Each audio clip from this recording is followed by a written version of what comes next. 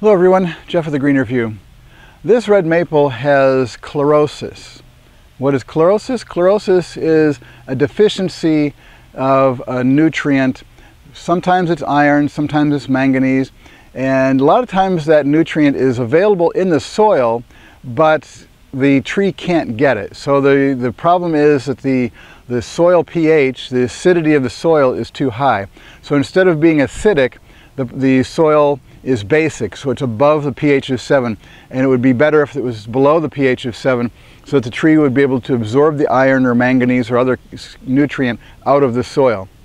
So you can see that these leaves have green veins and the rest of the leaf is yellow. That's a real clear sign of chlorosis. And you can see also that the branches aren't growing as well, and that there's some dieback. The leaves aren't doing as well, and a lot of times the stems are shorter. Sometimes trees will go for several years until they get their roots out far enough where they can't get enough nutrients, and then they will start showing up the problem after they've been growing in the landscape for several years.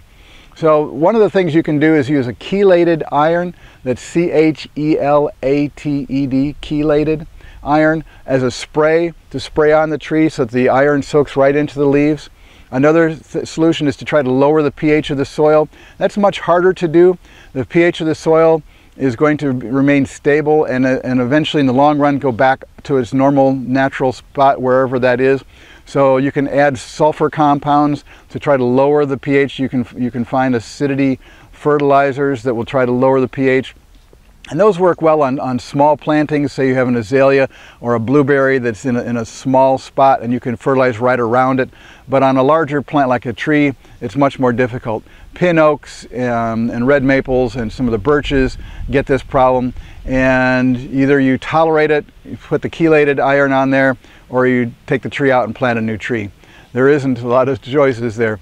And they're going to be expensive in the long run if you try to do the treatments.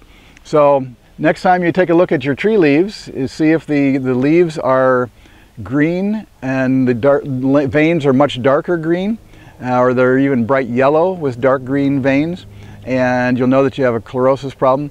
Take a branch, take some leaves that are green and some that are not as healthy like these to your local extension office so your master gardeners can take a look at it, or have a licensed arborist come and take a look at your tree and see what they recommend for treatments.